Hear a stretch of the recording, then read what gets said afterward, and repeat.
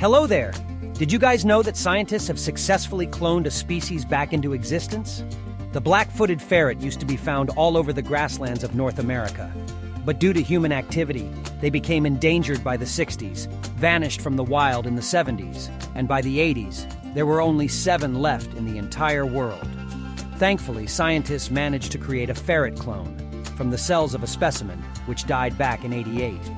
The clone, named Elizabeth Ann, was born in the winter of 2020 and is the key to saving the species and bringing much-needed diversity to the small gene pool.